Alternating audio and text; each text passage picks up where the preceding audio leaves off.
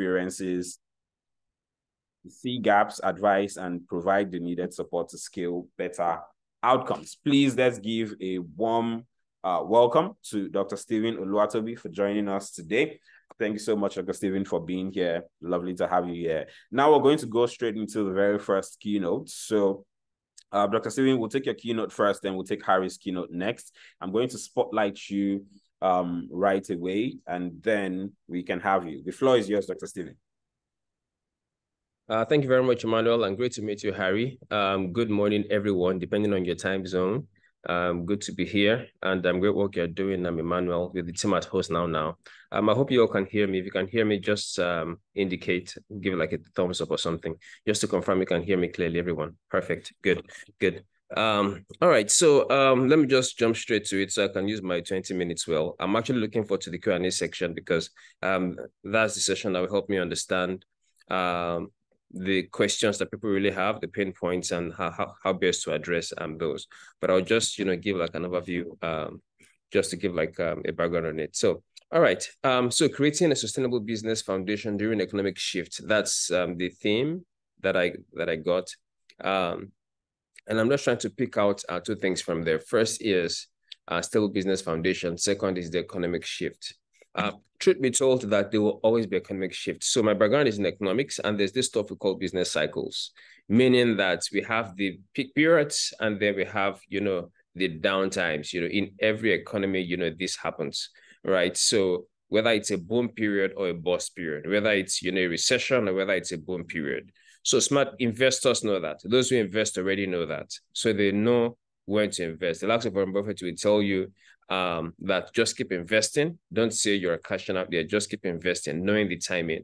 Smart business people now understand the timing and see how to level things out. There's this scripture that I love so much. I'm a Christian, and this scripture is in First Chronicles 12:32. And it talks about the sons of Issachar having command over the other tribes because they understood the times. As business people, you must understand the times. What's the pain points? What exactly are people complaining about? If you're a business person, truly, you should be focused on solving people's problems and earning from those problems while focusing on your forte, the area that you're really good at and you're strong at. Having this understanding that, okay, there's this thing called business cycles where the economy is, kind of like, boom, bust, boom, bust, boom, bust, depending on how, the policies, whether monetary or fiscal, that is driving it, or how businesses really, really operate, and also the kind of problems being solved, and the size of the market. Using our own context, market is no issue for us because we are an asset to the world, basically. Nigeria being over 200 million people is an asset to the world. That's why no matter how much people think that Nigeria looks like a bad country, countries and companies that deliver products to Nigeria will always be excited because that's a huge market for them. So these are factors that you look at as a business person. Now, seeing that and understanding and having that background to help us know that economic shifts should not even be a burden or a concern. Now, let me now zoom into more specifically what people might call factors responsible for the recent economic shifts. Things like, number one, the removal of fuel subsidy, which of course has led to the increase in fuel price. And of course, since virtually everything moves, everything will also increase in terms of pricing. For instance, look at food. So food coming from the north, from the south, or from wherever will leverage on physical infrastructure, transportation for movement. And since these vehicles, use fuel, the cost of food will obviously increase. Businesses that deliver things also will have to, increase delivery costs. Every product that's being sold, the price will kind of like, increase. So generally, in economics, we call it inflation, when, prices generally, rise. And this rise, of course, is triggered by something in this case, which is, of course, removal of fuel subsidy. As a result of that, things are also, changing in some way. So say, for instance, businesses have increased the price of their products, but, people don't have their income increased yet. People don't have their salaries increased yet. So it means the purchasing power kind of like is still fixed, but the cost kind of like has increased. So people now have to figure out how to shrink their lives into the mold of what that limitation provides. So as a business, how do you survive this? So that's one side. The other side to it is another policy that triggered, volatility in the forex market, right? Just was it yesterday or 2 days ago that I just made request to get some dollars, and I was hearing that it has increased to 995. I don't know what it is today. So just just 5 naira to hit 1,000. I need to check today's updates to know exactly what it is. Now, if you want to get a product in dollars, for instance, now, and maybe the kind of business you do is the kind that you need dollars to actually run and operate. Let's say it's $500, and maybe last week you got it at $930. I mean, 930 naira to $1 at 500, and now you're hearing 2 days ago that it's 995 naira to $1. Now, that particular product didn't change in terms of, the cost, which is the $500. But foreign exchange, kind of like took effect. So how are you going to survive as a business? And pushing that responsibility to the customers, will still keep you in business. So these are things that trigger the shifts in the economy. So how do you basically survive this as an entrepreneur? Because these are problems that are you can't control, but you have to build systems around that and hedge that. So this would be my advice in that. Number one, economic shift or no economic shift, your business should have a very clear and solid foundation if you're going to survive. And this is what I mean. You're not just in business just to focus on survival. And I'll use the Maslow's hierarchy of needs to explain this. At the base of that pyramid is what we call physiological needs. Everybody running a business is running a business for either of the reasons on the Maslow's hierarchy of needs.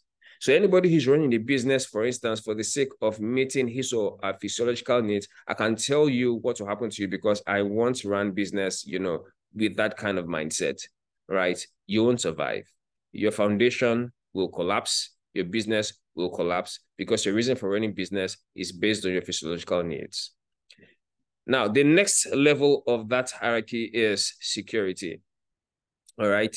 And which talks about safety, whether it is job security, as the case may be. So if your reason for running a business is just, to be secure, you also most likely will not survive because the pressure of survival will kill the business and ultimately kill you. Now, the next level of that is where building business really begins. And what I'm pointing out to here is the proper foundation that makes us a great entrepreneur to build a business that will last. And the next level is where you really start doing business. And that is the level where you begin to understand that true wealth is in people, where you begin to build and foster healthy relationships that will make you build healthy businesses, relationships with investors, relationship with customers, relationship with employees, relationship with partners, relationship with suppliers that can even overlook, certain costs and even give you the product ahead of time because you have built relationship. So that is where the real place for building a proper foundation of a business comes in. And I'm referring to you, the entrepreneur now, because you're the leader of the team. So first of all is to get your motivation right. This, adds to the foundation. The second thing that I believe adds to the foundation is the kind of problem they're really trying to solve. Even though there's an economic shift, I mean, the more the intensity of the economic shift, the bigger the problem. And whether you like it or not, no matter how intense an economic shift is, people don't want to die. So people must solve their problem of hunger. People don't want to be sick. So people must solve their problem of health. People don't want to stay strapped, so they'll solve their problem of mobility. Those that have cars might want to park their cars, so does transportation business fly? If you're in transport business, what kind of innovation can you bring into the fore? So, and this brings me to the fact that you need to understand the kind of problem you're solving and see to it that it's a problem that is worth solving because people pay to have that problem solved, no matter the economic situation, no matter the economic shift, no matter the economic condition. People will always pay to have that problem solved. Say for instance, so I consulted for a company just at the early points of this this economic shift issue when the policy changed, and they gave me access to their numbers. And it's interesting that so some of the things I found out in the process is that even despite that people don't have so much money to survive, people are spending so much money on betting. Like in a week, the amount of money that a processing platform is processing for one betting company, or let's even bring together, maybe two betting companies, it's averaging in about 10 billion naira every week. So just imagine, so if we look at that times, let's say 4 processing companies, that's like 15, about 10 times 4, that's 40. So just imagine 40 billion being processed by gaming and betting platforms. Where is that 40 billion coming from every week? It's coming from people, right? So there's money circulating in the economy, and people are putting money based on what they value. So this just explains the fact that there's so much wealth somewhere, but how are you positioned to collect that money? What problem are you solving to collect money from the other guy? Because as a business person, you should understand the kind of problem you're solving and how best at collecting that money to your own side. So if you're a mechanic, for instance, now, be positioned to solve those who have car problems. People now are thinking of mobility. People are no longer driving. So where are people working? Is it internet that they need? Is it delivery they need? Is it that their car is taking more money from them? Maybe you want to take their cars and help them make money with their cars for yourself and for them as well, since they don't want to drive to the office and they can't afford to be paying the fuel stuff. So I've seen people who are saying, man, I can't pay car park, to park my cars in Lagos anymore when I'm going to the office. So they tell the driver, you can't just be my driver, right? Fuel is high. I need the car to go make money to pay for the fuel.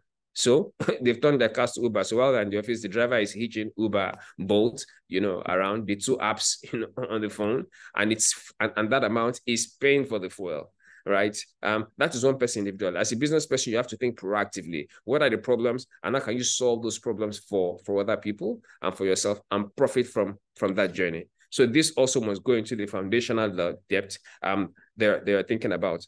While not putting things out of context, it's also to consider the aspect of having a great team, because really you can't do it alone. You need a great team, and I don't think that can really be emphasized. When it's too small in number to achieve anything meaningful, you also need a team that can have your back.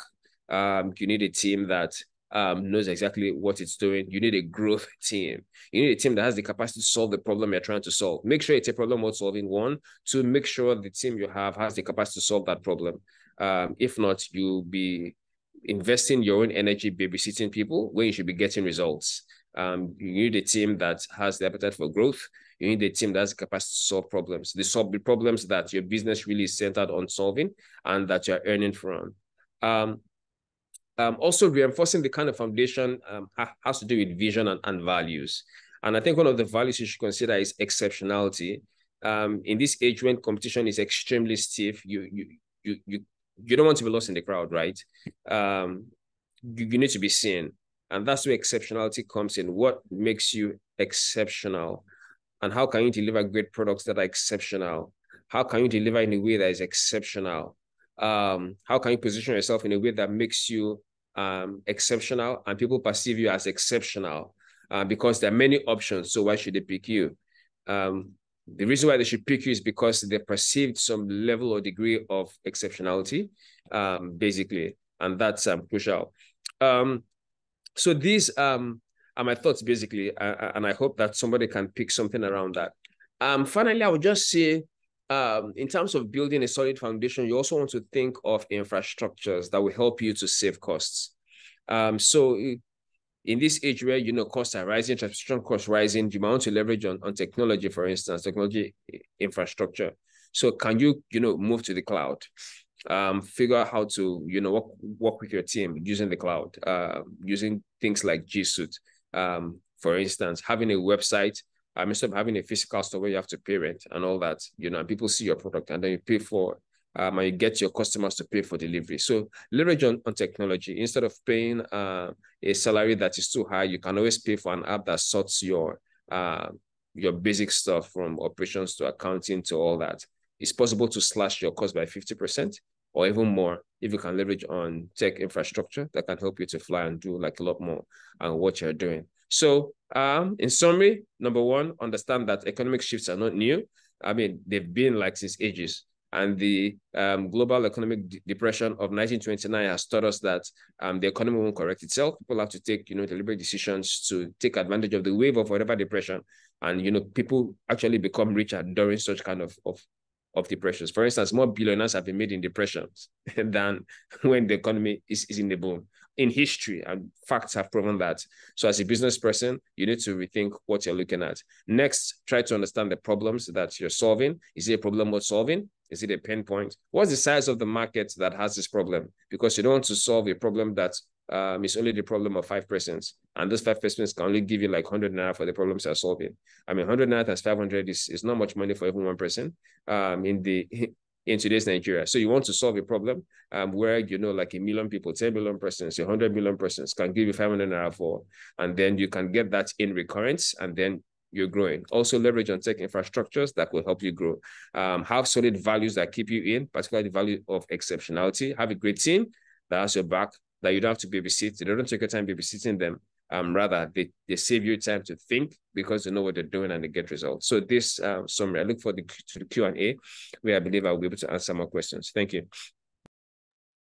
Awesome. Thank you so much, Dr. Stephen. That was very succinct, but quite insight-packed. A few things that I took out from what you said, which might be, up for debate, is, you mentioned that entrepreneurs should not, have the mindset of them wanting to do business for psychological needs, physiological needs, or security needs. Right? Because that way they tend to think small and then they just want to solve immediate problems and a couple of all those things. The majority of people we have in our, in our community here are small businesses. So that means a lot of them are probably still doing business, not because they just want to eat, but they're doing that to support their livelihood as well, right? They might not necessarily be established tech companies who have raised money and then, can decide, okay, let's focus on growth or scale. They're still trying to even stabilize their business. So that would pose me to begin to, look at it. If they've not eaten, we've not eaten, we don't have a 3 square meal, we still struggle for what the rent for the business would be this year, where it's going to come from, and a couple of all those things. How am I supposed to start thinking big when, I see how small problems to solve? And then especially in times like this, those small problems seems to be big problems now. Those are some questions that I have. There are a couple of things you shared I would also need clarity on, but much later when we get to the panel session, we'll do well to to get those. So thank you so much, Dr. Stephen. We're now going to go over to Harry and have Harry's keynote as well. And then immediately after Harry's keynotes, we'll launch straight into the Q&As. I can see some questions in the chat section. We also have some questions that have been sent in earlier. So we'll just take everything together, definitely. So Harry, I'm going to, yield the mic to you now. If you can, unmute your video. Is that the way we call it? Yes. If you can. Oh, what? I can't remember the English we used to use. But anyways, yes. Shall I show your video? And then, I'm going to spotlight you and you have the next 20 minutes for us. You're welcome, Harry. Can we give a digital welcome to Harry, everybody? Let's have that digital welcome. Welcome, welcome, welcome. Yeah, all right. Thanks, everyone. Thanks once again. Thanks for the opportunity to the HOSTNOWNOW team. Thanks for having me. And before I continue, I want to quickly thank Dr. Stephen for a remarkable session. I learned a lot myself there. I have a slide to share just to help me stay scripted. How can I do that? You can just go ahead and share your screen. You should have access to do that. All right.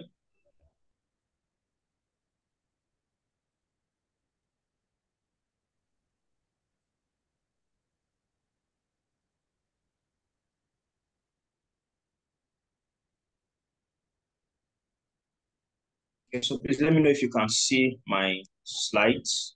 Can you see the slides? Yes, we can. We can see. All right. I mean, it's nothing serious. Just put a few things together to help gather my thoughts better.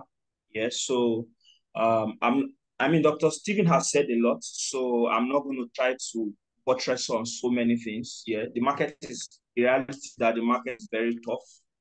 Inflation is high due to so many factors, and the global VC market for fundraising too is also very, very, even access to just normal loans for small businesses to small businesses, it's kind of very tough to access such things right now for businesses. Yeah. So what does this mean for businesses in Nigeria? Yeah. So reduced buying power for customers. That means people are able to people have lower capacity to actually spend on more things outside of the essential things they need to buy. Yeah. Increased cost of doing business. If you are building a business or running a business currently, you attest to the fact that you probably are spending more in executing or pushing that particular business.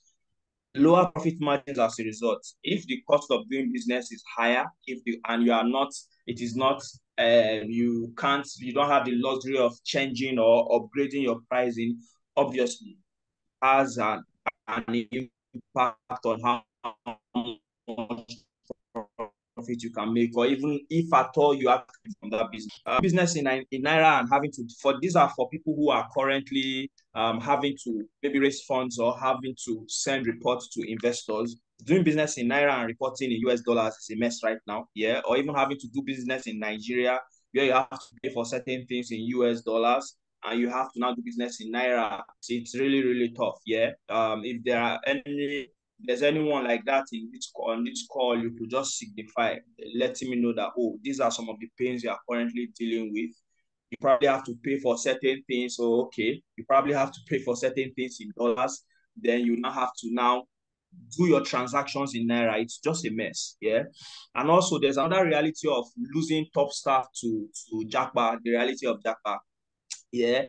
As a matter of fact, before this call, I just finished from a long call with someone from our programs team who is leaving for UK tomorrow. Yeah. I mean, she's been with us for a while now, and she's moving to UK for her masters. Yeah. So there's that reality for whether, no matter the size of business, if you're having to work with top people, there's a reality of losing them to other countries. Yeah. So how do you build a stable business in a time like this? Man, I don't know too. That's just me on a lighter note. Yeah, my personality finds a way of just coming into my conversations, no matter how serious it gets. So let's be more serious now. Yes. So one of the most important things you have to do right now is understand your customer. Yeah. Who are your customers? It's possible the people you assumed were your customers earlier in the year or even last year are probably no longer your customers. Yeah. Due to the economic reality. What are their current needs? Not the needs you assume. What are the current needs of people who fit into that profile of your actual customers? It's important to keep reevaluating these things. Yeah. How are they currently catering for those needs? Those are very key questions you need to have actual answers to, whatever business you are building and whatever the size of business you are building at this particular point in time. Yeah. And what is the buying power of your current actual customer? Yeah. It's important to know their buying power and not the one you have assumed. Yeah. So if you are not selling like essential goods or essential services, you need to know what is the buying power of these people you are catering for and how to make adjustments to meet that reality. Yeah, so this is one of the key things you need to have on lockdown to navigate these times. Like Dr. Stephen has said, there will be many more economic downs. This is just one of them. There have been quite a number of them in recent decades. Yeah. So it is not about being, it is not about being negative. It's just the reality of things. There is always that cycle. And when it comes to economic situations, so there's this excerpt from Market Sizing by Dr. Ola Brown, where she did like a very detailed write-up about the actual Nigerian market. Because a lot of times people who are building businesses, especially startup folks, the startup people, we tend to just throw in data into our pitch deck. The market the market size is so. It is so 3 billion this that, and most of these things are really not the actual reality of the market most times. Yeah, we just put all those Bangladesh on our deck just to bobo people who don't really know about the market too. So they have to just fall back to whatever they are seeing on that deck. But Dr. Labra is someone who has so many business interests in this region. So as a result, she had to do a deeper dive into the market. You can go and Google market size. I took time to now further improve on that data by doing even a deeper research, yet to now kind of create my own data from this. So I have a detailed document on this. If you need access to it, you let me know. I can share with you. I'll share with the HOSTNOWNOW team. Yeah. Normally I should charge for that, but it took me a lot of time to do that research. But that's fine. Yeah. So we have the first category of which we call the Nigeria one. That's the elite category. They earn about 10 million upwards annually. And there are just 2 million of these people in Nigeria, despite the fact that we are about 200 million people in the country. Yeah, there's a middle class. And the middle class earns about 1 million to say around 10 million every year. There are about 82 million of these. And there's the lower class who earns way less than 1 million every year. And there are about 90 million of these. It's important. The reason I'm sharing this is it's important to understand where your actual customer into this chart and know how to actually cater for them. A lot of times, I see so many businesses just built on so many assumptions. Maybe the assumptions were right last year. Maybe the assumptions were right when you started. But a lot of those assumptions might have changed because so many things have changed. Yeah, even in this chart, yeah, there is in each of these categories, there is still the lower, middle, upper for the elite, for the middle, for the lower class. So when you understand where your customer actually fits in, if you are catering for the elite people, which means you are selling things around the luxury offering and things like that, obviously your business model cannot be built around, you should not be catering for people in that category with a lower class strategy. If your market is actually the lower class, you should not be catering for them with the elite class strategy.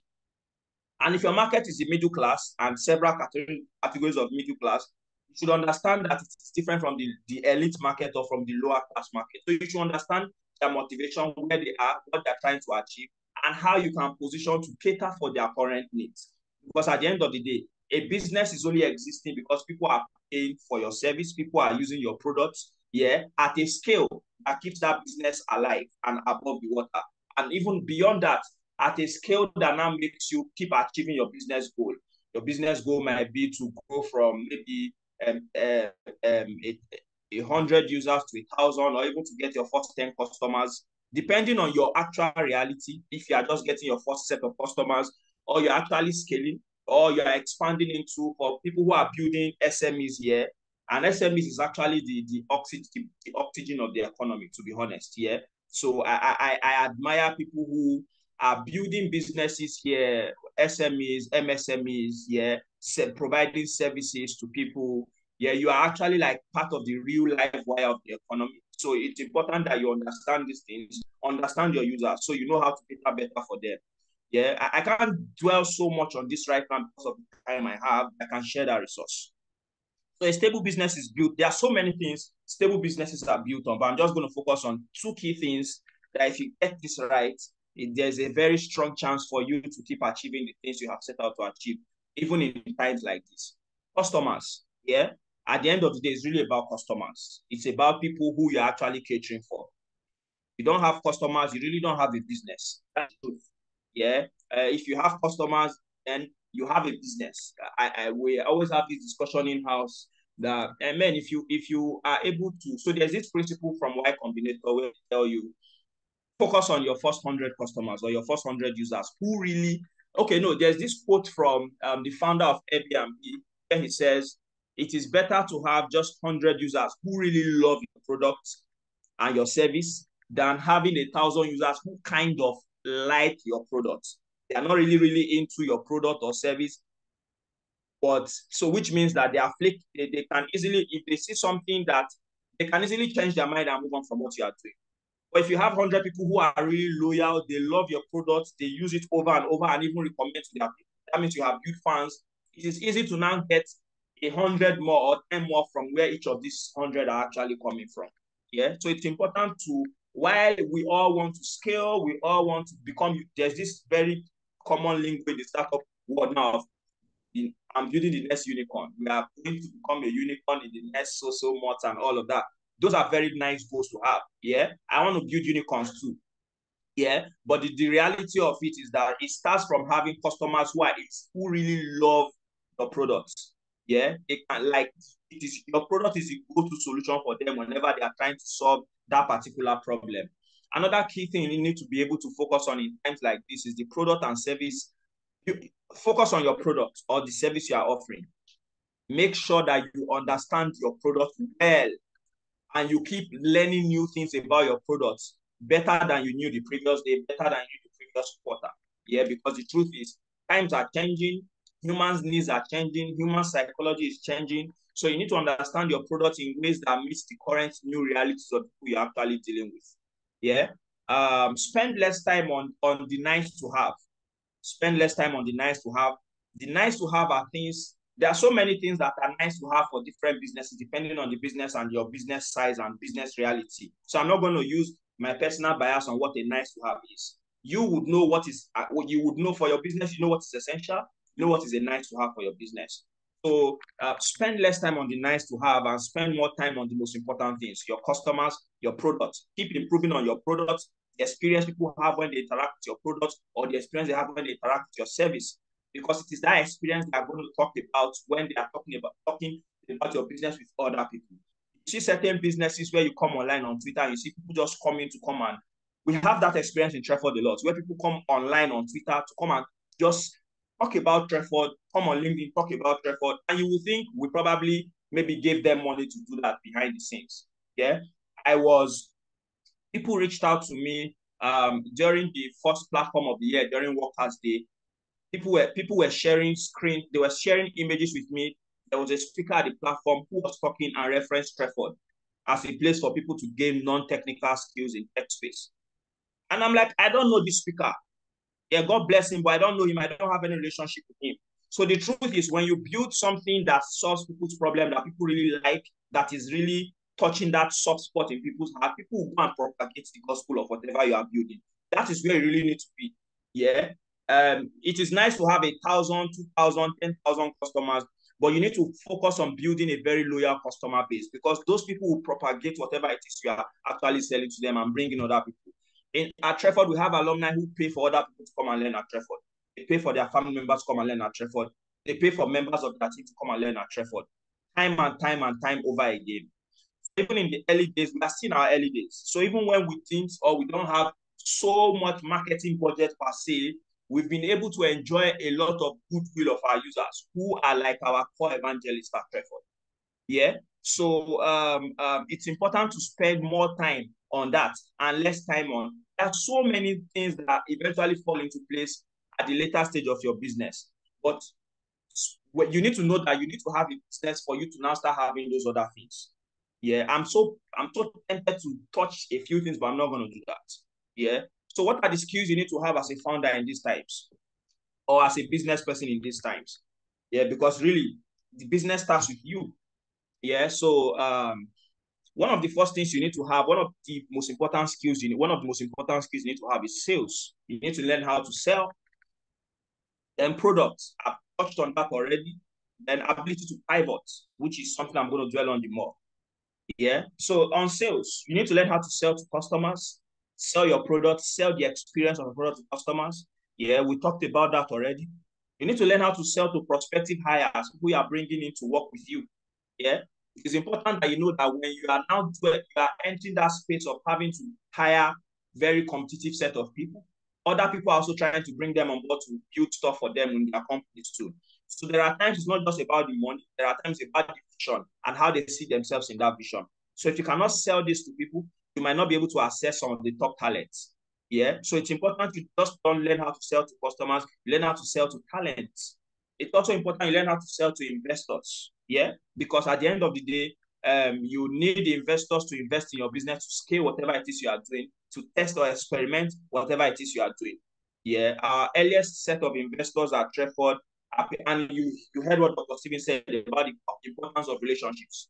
Our earliest set of investors at Treford were just purely based on people I have built very solid relationships with during the course of my career. In fact, some of them are people who I was probably maybe their earliest or their first manager for them in their tech career. Yeah, when these people knew, Harry is eventually pivoting to building something. Yeah, one of the first things they wanted to do was, man, we are willing to back whatever it is you are building. We don't even want to know the details of that idea, but we are going to invest. So it's important you also have built that relationship. But also, when I'm talking about sales here, you need to also learn how to sell to institutional investors. Then at the same time, one key thing that is always missing, I've noticed amongst business people, is you need to not just also sell to the first three people. You need to learn how to resell to your existing staff, your existing team. A lot of times we sell to customers, to hires, to investors, but the truth is, the vision you sold to people you brought on board earlier on, maybe last year, maybe earlier this year, that vision might have changed. Yeah. So it's important for you to keep reselling the vision of your business to people you are even working with. Because at the end of the day, if they leave you, you cannot do the whole business on your own. So you need to, as the vision is being updated, as changes are being made to the initial idea and assumption you had about your business, resell your business to your team. Resell the business to your business partners. Resell the business to the key people you have on team. Because it is important they see that vision. The most successful businesses are businesses where you have people who now come on board and own the vision. Yeah, we had the first no-code tech summit in Africa last year. We're having the second edition of that summit in a few months' time. And my involvement in making that app, yes, I initiated the whole movement in sharing the vision, making people buy into that vision. But in terms of execution, the running around and making a lot of things happen, I was barely involved. The team and even our partners just took it up from there. And that was because I was able to sell that vision to them. So it's important you learn how to sell. When you can sell vision to people, at times they might not even now just be in it for the money. They might be in it because they also see themselves in that vision and they now own it, or they co-own that vision with you. It's important you learn how to do that more than ever before. Yeah. Products. Know your products and service. Engage users to know what they think. Always spend more time talking with your users. Spend more time engaging with your customers. Apart from selling to them, hear from them. Get honest feedback about what they really think about your service, about the experience, and areas you can actually make improvements on. You are on the right track when you spend more time interacting with your customers. Yeah, because the truth is, you get so much. In fact, you get so much data and so much product roadmap from just continuously interacting with your users. Because these are the people who would keep using your products, basically, and they are the ones you are building for. Yeah, never stop learning about your products. Never stop learning about your products. Keep updating your knowledge about the market, about the terrain, about similar products even in other regions, about similar products in regions that are very close to your region. Has someone built something like what you are building before? What kind of success? What is the scale they achieve? What is the biggest kind of business in your sector, in the world?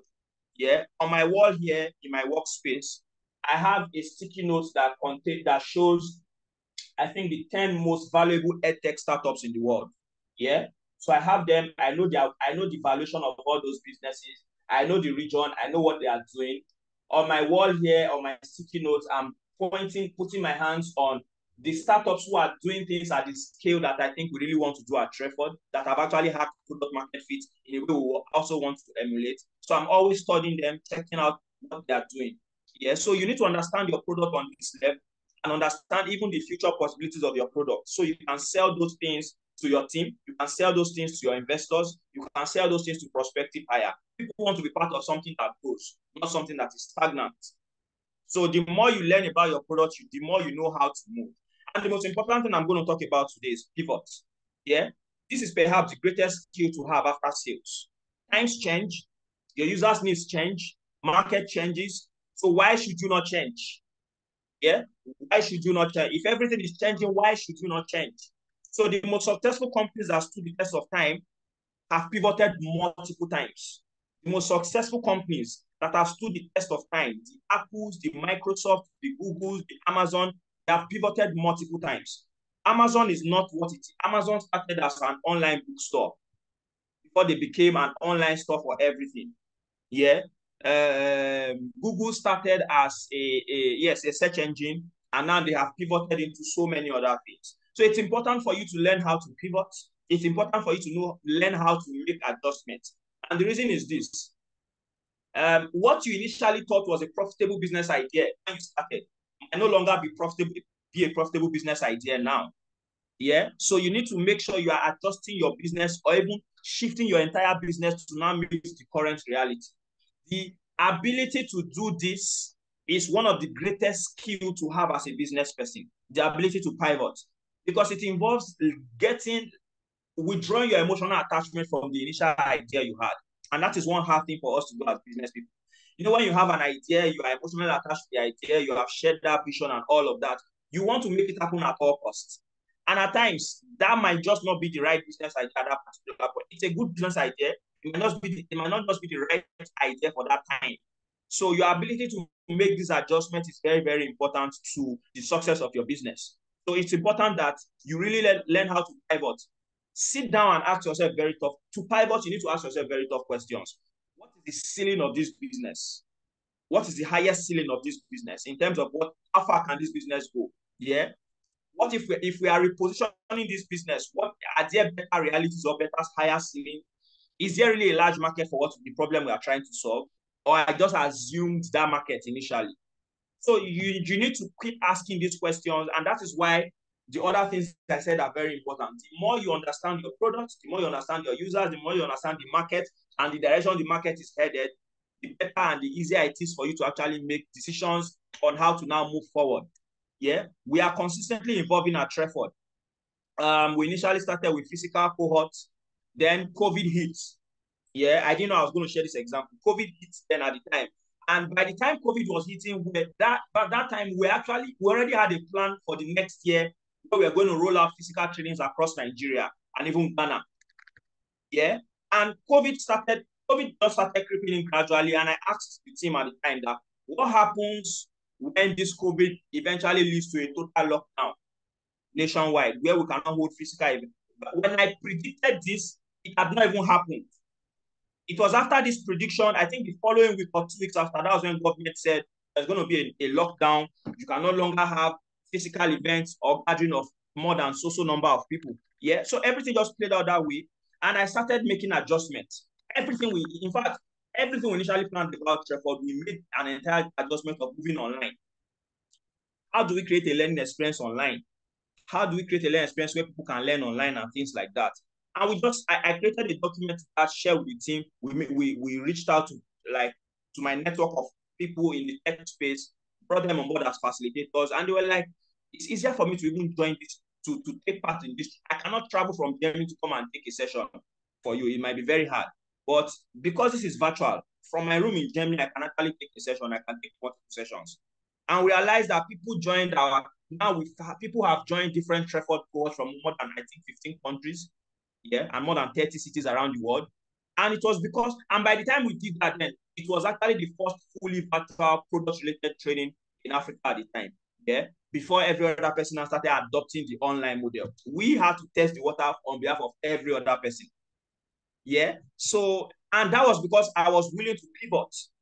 And now we have been able to do things at a greater scale than we would have done if it was physical because of the limitations involved in being physical.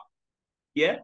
So, and we have stuck to that online model. Every other learning institution have stuck to that online model. More people have now come into the space to now do, and I'm excited to see more people come into the space because it is showing that it is validating the fact that there's a market and there's an opportunity.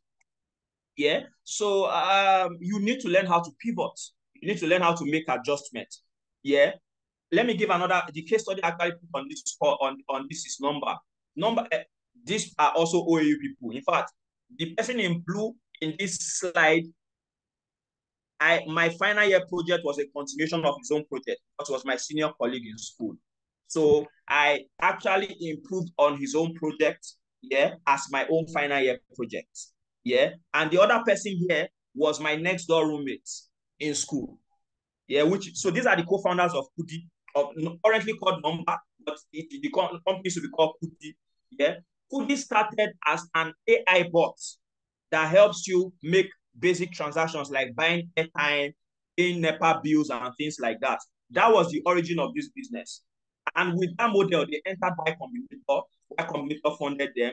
And within 1 year of operating as an AI bot, they saw there was an opportunity in agency banking where people could actually now come do transaction instead of going to bank, that they could actually go to and carry out transaction. What I was doing at the time. They saw there was an opportunity for them to position away, and they positioned eventually as creating the operating system for POS agents to actually carry out their business successfully. They did that. They scaled again. From AI bots, they did that. They scaled again into having over 30,000 agents across Nigeria, where you can go to different states in Nigeria and you see a Kudi agent, mobile money agent, where you can withdraw money even where there's no bank.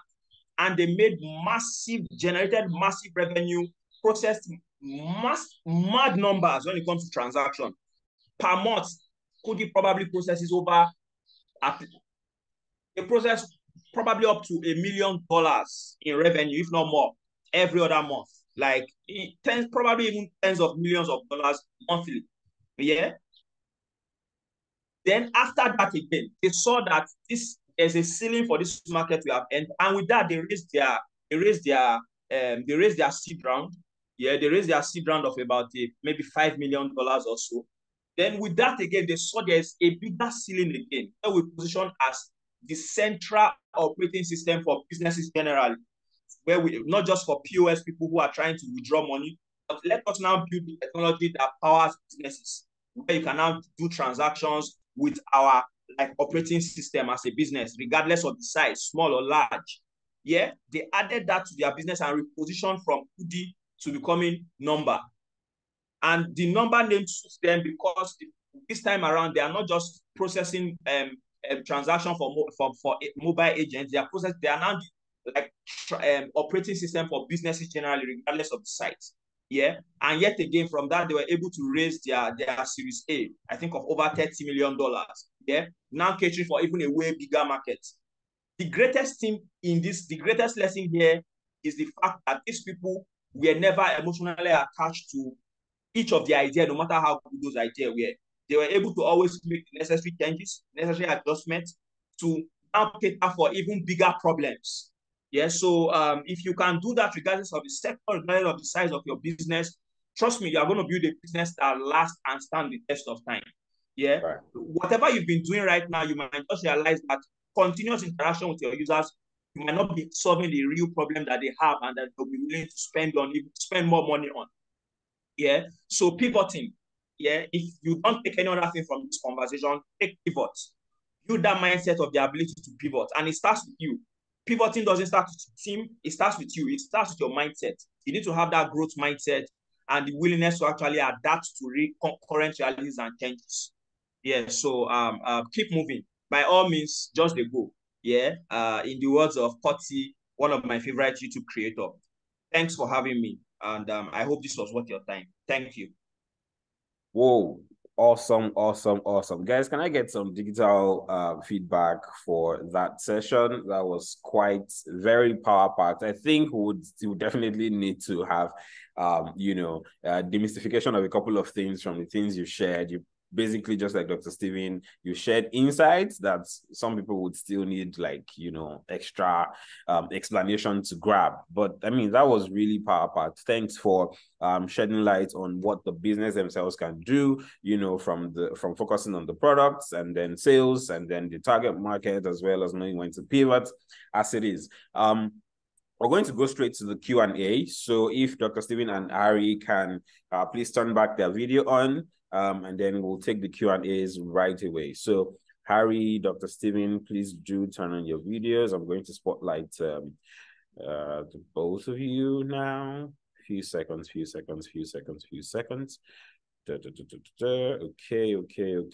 Okay. All right. So building businesses. I mean, it's not beans. This 20 minutes that you guys have used to share some of these things. It's not as simple as it is. I would say it's that way. And I want to start from the very last thing that Harry mentioned, which is to know when to pivot, and how that entrepreneurs can be passionate about their solutions, right? And have been here, I've been there, done that. You're so passionate because you know, oh, this is what I want to do. It gives me meaning, it gives me purpose and all of that. But the business is struggling to stay alive, right? So what's the balance? Let me put it this way. What's the difference between resilience in business, doing all you can to get it to work, and stupidity? Let me put it that way simply. What's the difference? What's the line between resilience in business and stupidity as it is? Harry, you can answer this question 1 minute very quickly, then I'll need Dr. Stephen to also answer the question. What's the difference between resilience and stupidity? Data. Right. That's just the word, data. When your decisions are data driven, you understand the road, you kind of have more understanding of you're able to predict the road ahead if it's something worth navigating. Yeah. And trust me, pivoting does not mean stopping your business because there's challenges. Pivoting means making data-driven decisions to position your business for better opportunities. Yeah. And all of that's built on data. Yeah. So data would let you know if you're on the right path, if there's a market for it, based on what the appetite of users, and data would let you know if we should move on. So data is the difference. Beautiful. I've got follow-up questions for that. I'll wait until Dr. Stephen answers his bit. Okay, thanks a lot. And that was awesome, Harry. So just to write on what Harry said, it's actually learning. So my own way of responding to the same question is so as an entrepreneur, you have to consistently be learning. As a startup founder, you have to be consistently be learning. And learning in this case is what Harry said, data. Pay attention to what the feedback is. Customer feedback is data. Your revenue is data. The level of transaction is data. When the numbers are giving you, the numbers are basically giving you certain signs already. So what are you going to do? Are you going to stay stupid, or you will learn from what the numbers are telling you? So it's basically learning. And most organizations, just like Number was used as a case study, I've gone through that journey. In fact, this basic technique, the lean startup methodology, which is is a preferred platform that I prefer to use, because usually when people want to to start companies, there are two parts, and that depends on the volume of resources you have. You either blitz scale, or you just want to go the lean startup model way, which is you have that idea, you don't know whether the market really wants it, so you just want to do like a minimum value product, where you just spend a little amount of money to test in the market. The essence of testing is to get feedback, get facts, get data to make a decision, right? So if the numbers are telling you that people really want this, right, then hey, this is what to go. Let's invest some more money to build the proper infrastructure to now scale this, right? If the numbers are telling you this is not it, then that's where pivoting comes in, right? Let's now pivot and test, right? The numbers are telling us as this isn't working, so we pivot. You try that again, ship again to the market before you even invest in full-blown tech development. All right, you pivot again, you check, you test. The numbers are telling you that they seem not to like this thing. Something really is wrong. And I think it's a wrong question to be asking, will you buy this product? No. The way is when they pay for it or they don't pay for it, right? Or if you want to ask a question at all, it's how much will you pay for it, not will you pay for this? So the kind of questions you want to ask as an entrepreneur matters, and how you want to do that matters. And asking the question does not mean just going there to ask verbally or to send out the form, which of course is okay, but basically putting your minimum value product to the market and see if people actually will use this and even pay to actually use this. Now, as you get feedback, and feedback in this case is how they're using it, how they're paying for it, how long they're staying on it. Maybe, they're even, getting in touch with you. Can this thing actually do this? They're even giving you ideas on how to improve the product. Then you are seeing something there. So just go with an open mind as an entrepreneur when you have an idea. You're building a product, go with an open mind and don't stay fixated, right? getting fixated, can end up, making you lose everything, and then you're realizing later, because somehow people, most people try to want to get smarter when, they are getting low on cash. Then they start getting smarter as to how to allocate resources. Before you get to that point, you want to learn from what the numbers are telling you and then improve basically from that. All right. Thank you so much, Dr. Stephen. Thank you, Harry. So the common thing with what both of you just said is data, gather data, learn. Now there are so many things that impact, businesses and how your business would thrive, either it's successful or not. Now, when we say let's gather data, what about issues where the data we're even trying to pull together, we're not getting the right set of data? First of all, we know that the country in itself is not a very data-driven environment, right? We're not so conscious about gathering data, storing data, and analyzing data, using that to make decisions. So we can't even find some certain data out there. Take, for instance, Harry shared with us today the rough estimate of what the middle class, low class, middle class, and high class Nigerians look like, right? So let's say, for instance, you're trying to build a product for the middle class, and then these are people that earn, I think, 1 million per annum to 10 million per annum, right? And your product is supposed to be about 50,000 naira, but from, let me put it this way, from insight, or from, I don't know, there's something we call a priori in psychology. It's like, you should just know it. It's like, you just know it's that these guys should be able to afford 50,000 naira for this product, but not many people are affording it, right? Some people have bought it, but not many people are buying it. Now, should you look at that data you have, the numbers, and say, oh, okay, so not many people are buying it. That's probably because they can't afford it. Or should you begin to consider other things like, am I not, reaching out to the right target market? Am I not communicating the right way? Or is the product in a way in itself not, providing the solution? Because you have to look at all these things. So how do you begin to look at all of these things together to know what data is important per time that would help you make informed decision? Harry, I want you to answer this question. I hope you got you understand what the question is. How do you begin to look at all the various elements that you can possibly get data from, and then figure out, okay, which one is most important to say, okay, because of this reason, we probably should pivot, or we should change our product, or we should change this, or we should change that? Yeah, that's a very good question. And the way I have done this over time is to, like Dr. Stephen said, I think the only thing I'm really addicted to is learning. Yeah, I'm constantly learning. If you interact with me today on a particular subject matter, yeah, if you interact with me again in 24 hours to 48 hours on that same subject matter, I have learned something new if I have that conversation with you again. Yeah, so as business people, it's one thing you cannot really shy away from. Yes, currently, the kind of infrastructure we have means that there are not readily available data that you can easily access. Yeah, but there are still ways around this. There are platforms that actually provides some data about the African markets and Nigeria inclusive. So at times you might really have to invest. Yeah, data is money. Yeah, having access to data is power for you as a business. And at times the investment might not be much, but at times it might cost you to have certain information that makes you make the right decision. Yeah, so it might not cost, and some of the time that cost might not be money, that cost might be time. There are resources available online, just leveraging on Google. I Google almost anything possible.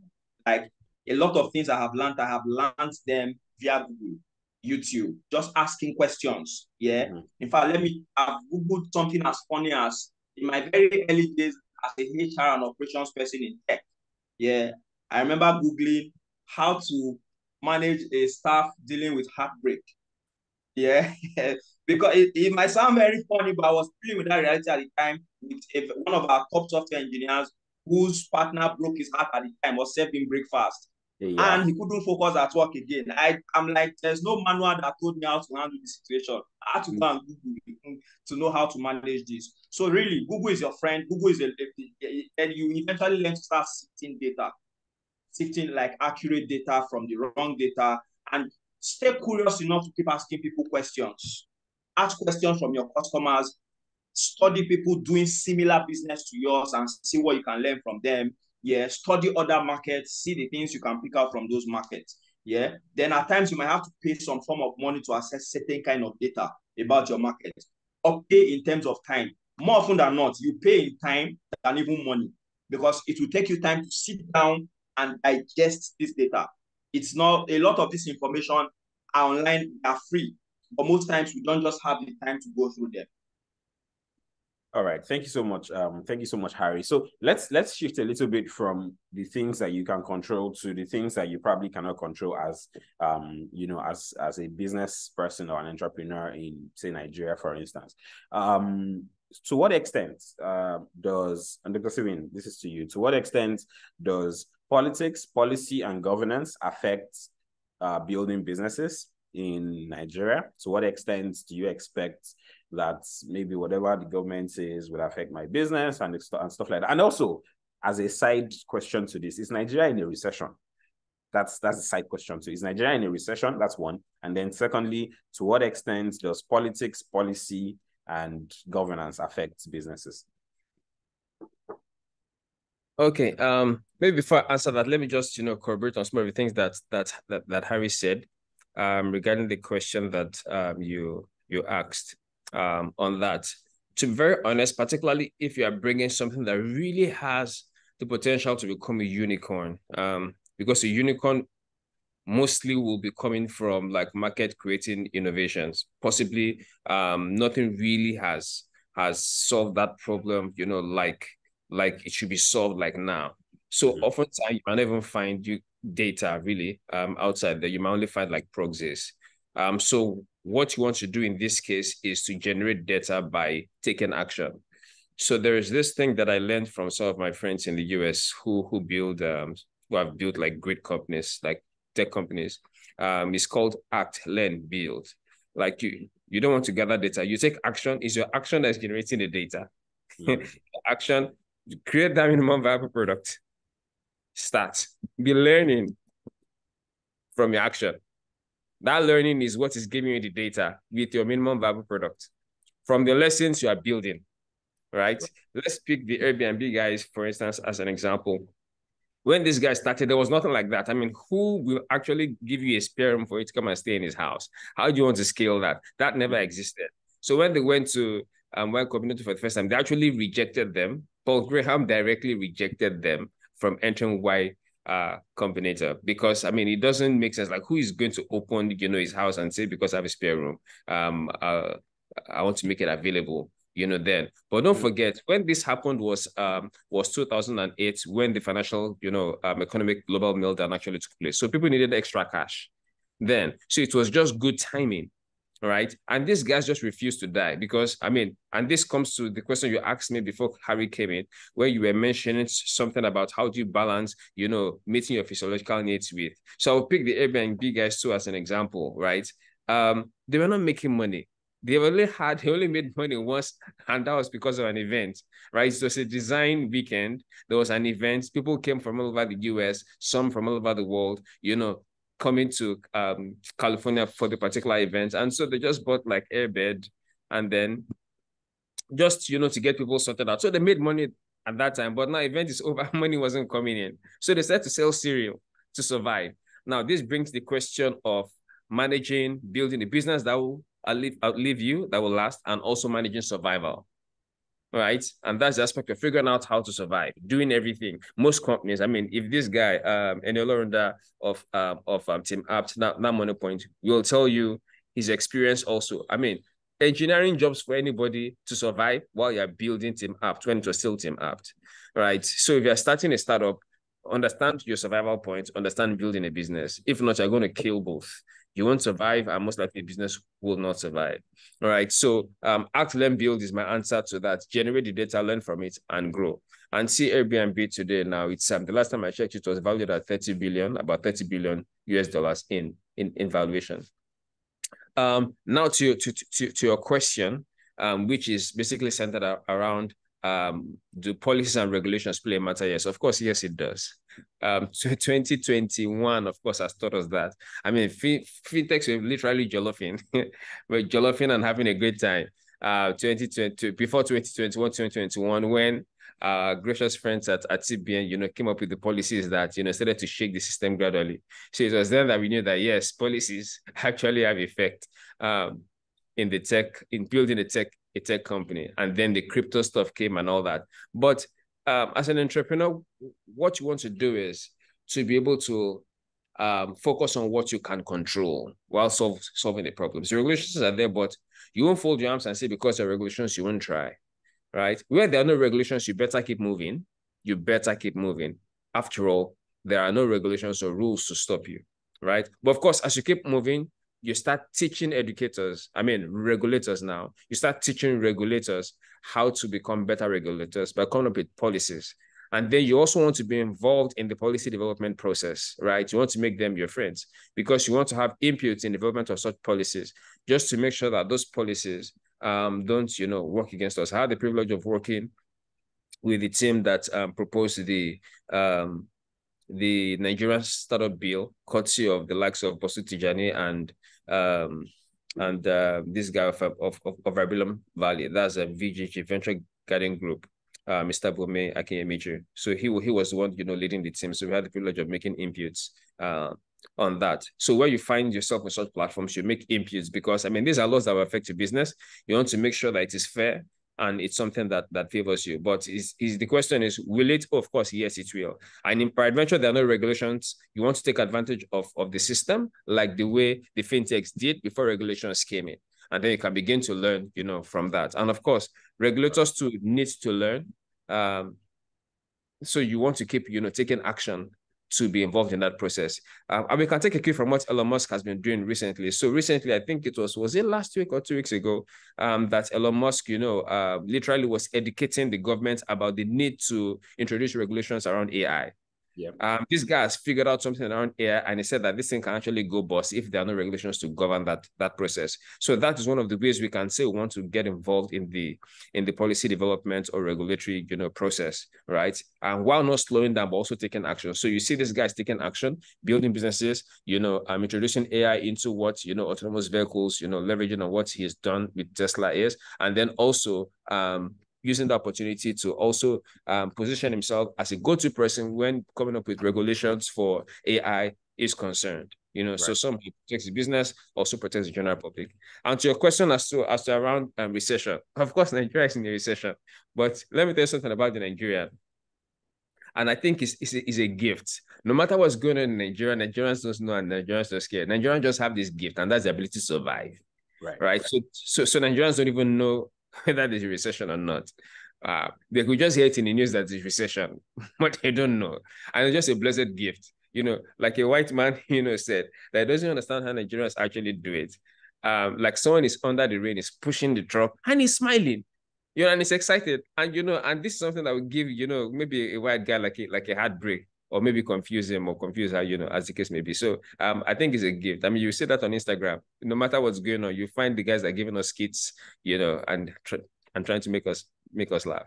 So I think that's a gift that has kind of like controlled the depression rate in Nigeria. I mean, if this were to happen in other countries, I mean, there'll be lots of depression. Right. Now that brings me to ask this question, which someone mentioned earlier.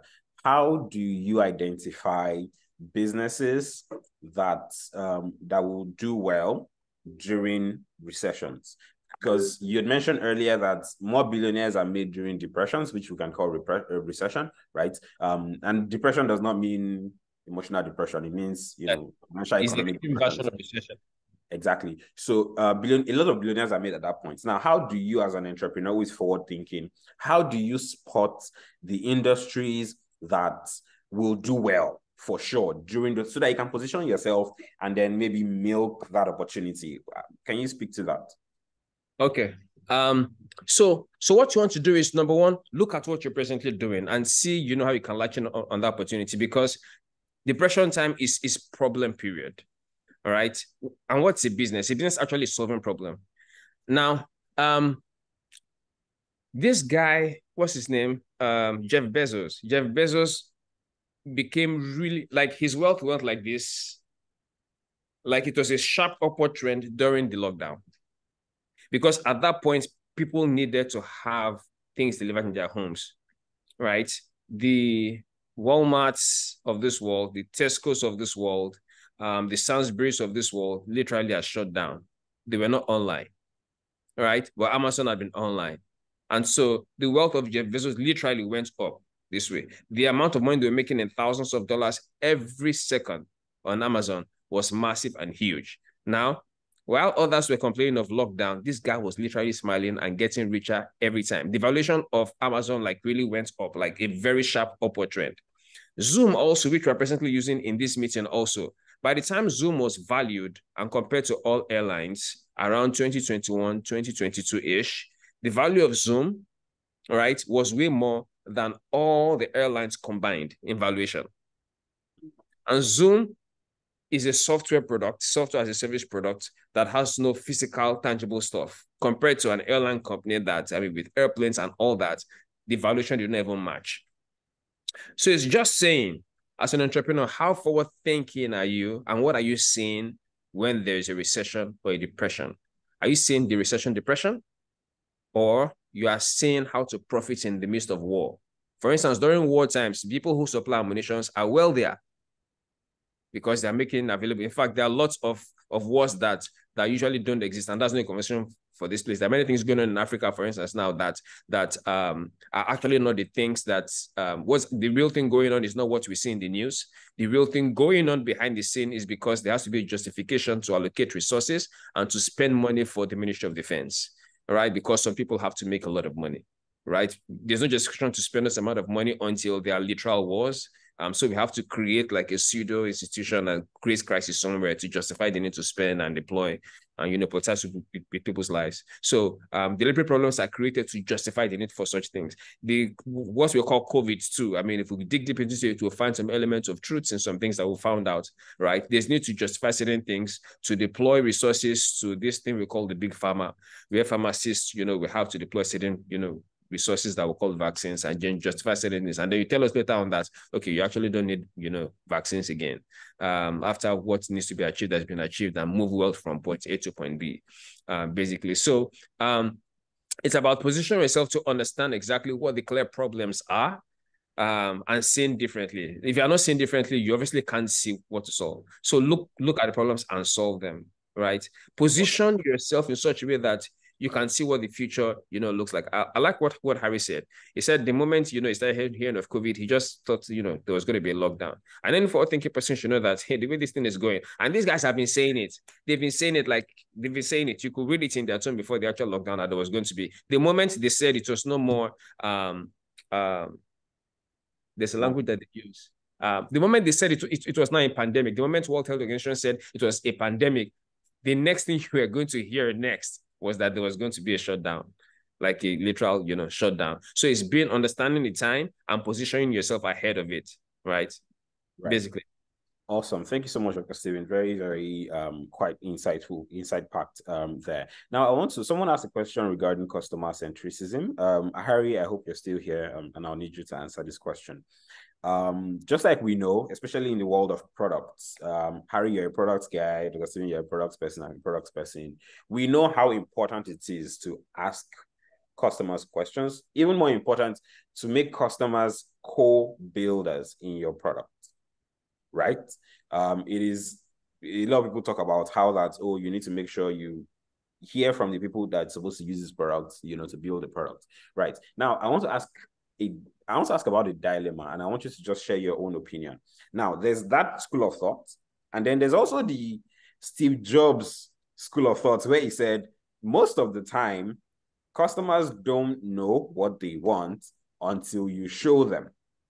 So if you look at it, it sort of looks contradictory. I mean, if you're not digging deep into what those two things mean. So I'd expect that you can shed some lights on this.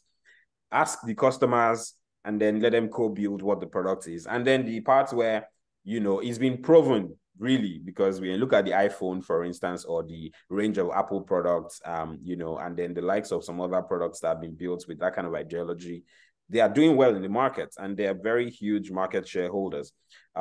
What do you think about that? Build with the customers or figure out what it is even before the customers know what they want and then sell it to them?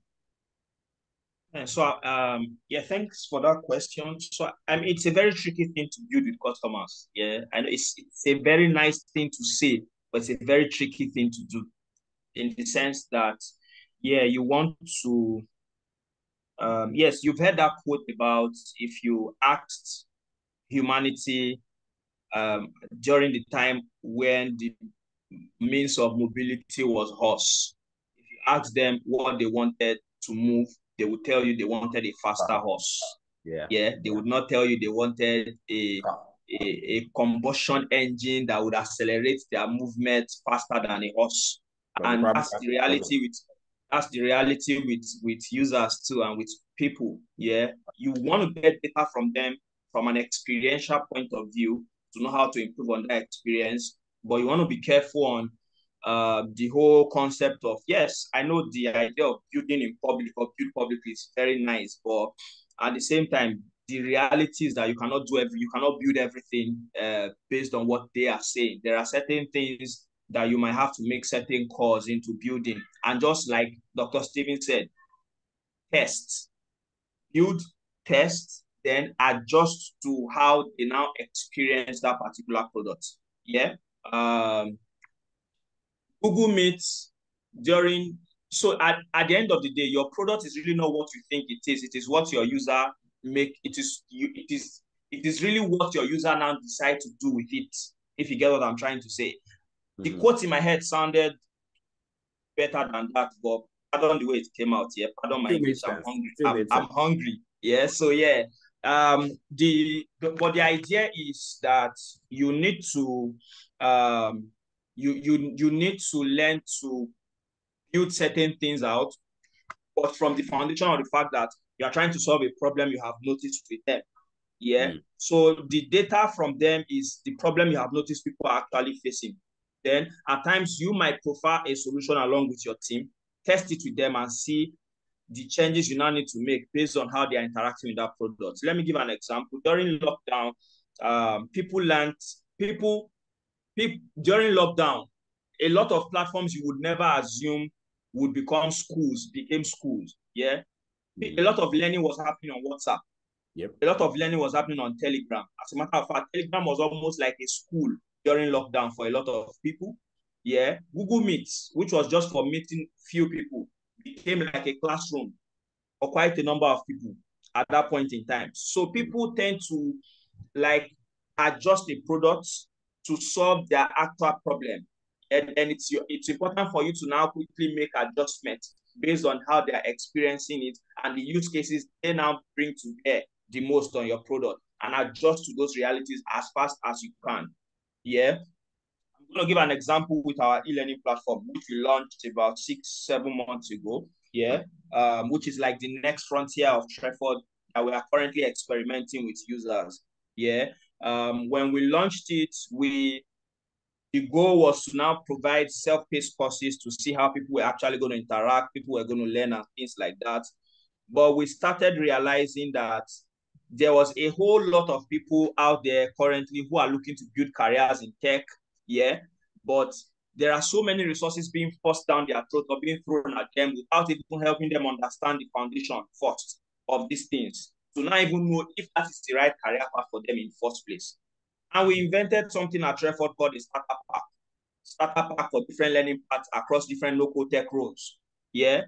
And within a short time, we realized that we now have over 6K people who have actually from different countries who have accessed those startup packs. And they even have created their use cases. For a lot of people, they started coming on Twitter to share that it's been a great refresher course for them.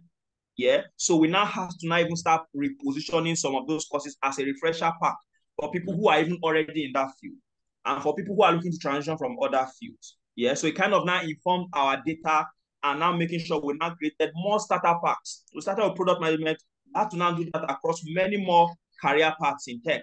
And the response has been very, very positive. When we're building out our e-learning, we never even knew we were going to do that in the first place. But the fact that we built it and people now tasted what we had there made us realize what they now needed, and we now doubled down on that route. Right. Right. That's I think that just speaks to it the best way anybody could put it. You should listen to the customers and understand what the problem is, just like you've said.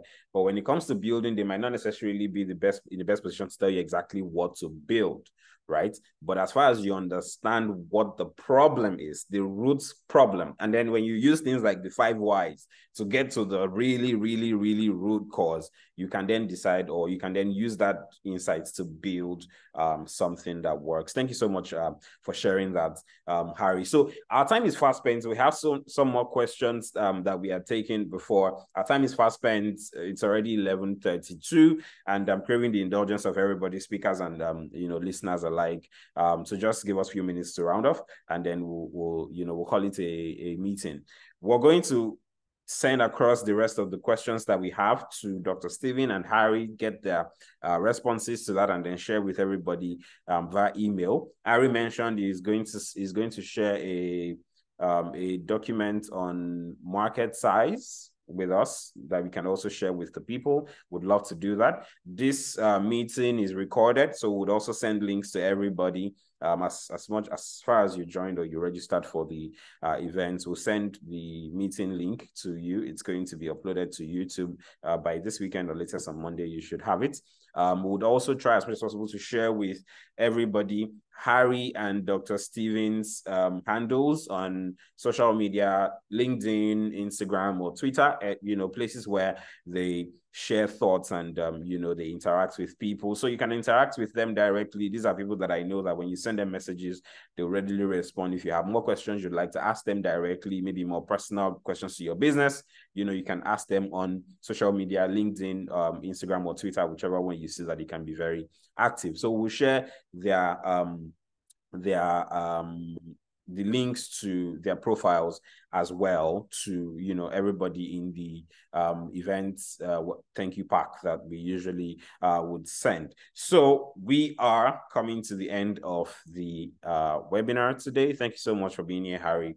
Thank you so much for being here, Dr. Stephen. Just before we go, I'd like the both of you to just say final words to the community of entrepreneurs that we have here. Very vibrant people, I tell you, people who are doing stuff, making things happen in their own space. We have a very small, tight-knit community, but we have guys doing awesome stuff. So just a few words. Harry, you can go first, then Dr. Stephen, you can go next. Just a few words for your round-off words, 1 minute, and then that'll be it. Harry, you got the floor. Yeah, so first of all, thanks for having me. And for everyone here who is building one form of business or the other, I think you should also credit yourself. It takes a whole lot of courage to want to build in this current situation. Yeah, so I credit you. I want to say well done. Please, if you found people who have found your products useful, then it's very possible there are more people from there. Just adjust to that, having that mindset of making necessary changes to keep serving your people better. But the truth is, if you are in this room and you have built a business, you are currently building a business, man, you are the real MVP, and you deserve some credit. Thank you so much, and I pray that in whatever it is you are doing, I pray you find success. Awesome. Thank you so much, Ari. Thank you so much. We also pray that you find success as well. Dr. Stephen. All right. So to everyone in the room, first of all, thank you for joining. So this is what I would say. Embrace failure as learning. So the more chances you want to have to succeed, the more you must also embrace failure, right? The less failures you're experiencing just tells me that you're not trying something new and you're not making a lot of progress. It means you're in your comfort zone. So keep trying. That you're failing is a sign that you're learning something. It's a sign that you're actually making progress. It's a sign that you're actually taking steps towards angles and avenues that you've never tried before. If you want to achieve one success, at least just make sure that you give yourself nothing less than 10 times, nothing less than that. Keep trying until you get the results. And ultimately, you get to your escape velocity mode and you can get the results. So don't give up on yourself. Keep trying.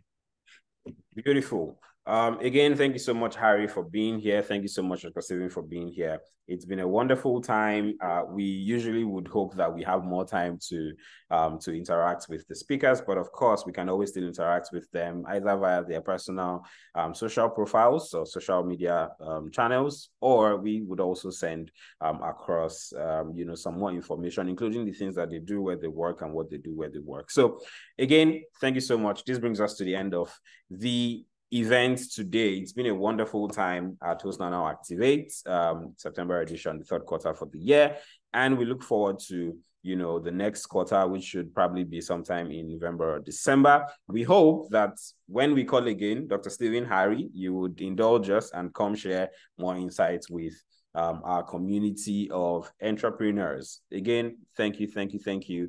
Have a wonderful day, everybody. To everybody who has listened, I hope you've learned one or two things. Please take these insights that you've learned, take them into your business, go do stuff with it, and surely, you would record good success. Enjoy your day, everybody. Have a wonderful weekend, and bye-bye.